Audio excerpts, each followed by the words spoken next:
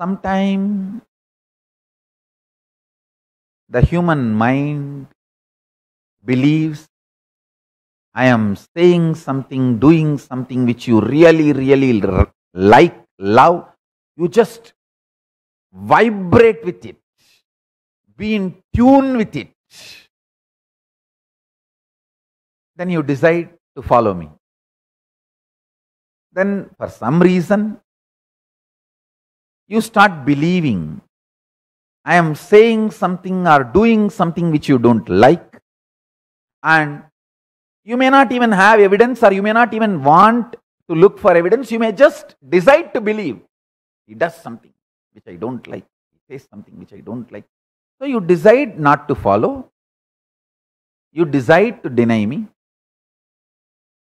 You have a freedom.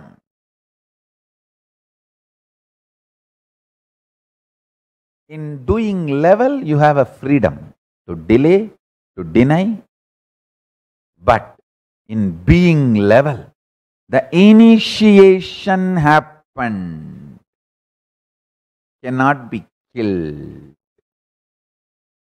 Cannot be killed. In Vedas, Agamas, both clearly says, initiation given cannot be taken back even by Guru. Even Guru cannot take it back. When somebody does Guru Droha, Sangat Droha, it can be delayed. He manifesting the power of initiation, he manifesting the result of initiation can be delayed. But not more than that. Killed.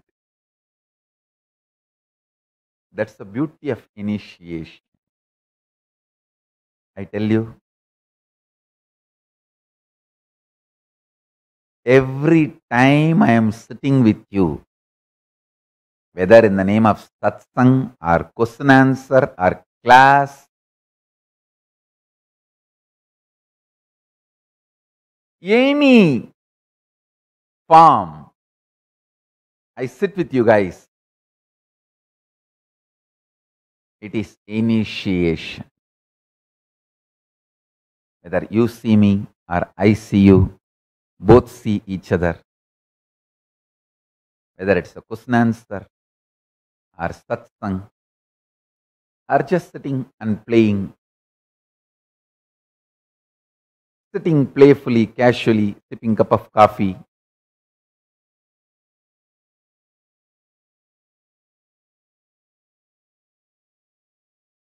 I always visualize myself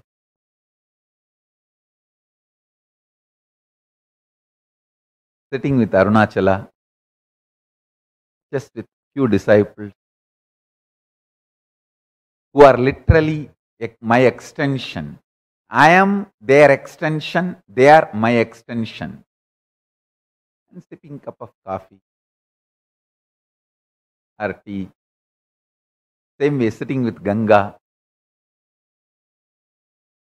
with few disciples who are literally my Anga Devatas, my part,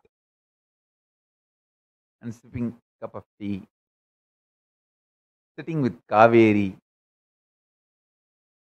with few disciples who are just my extension, Anga Devatas, cup of coffee.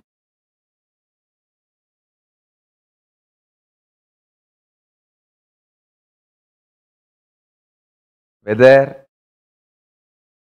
it's a satsang or sitting with a cup of coffee, it is initiation.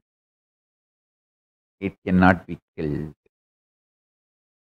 It cannot be killed. Everything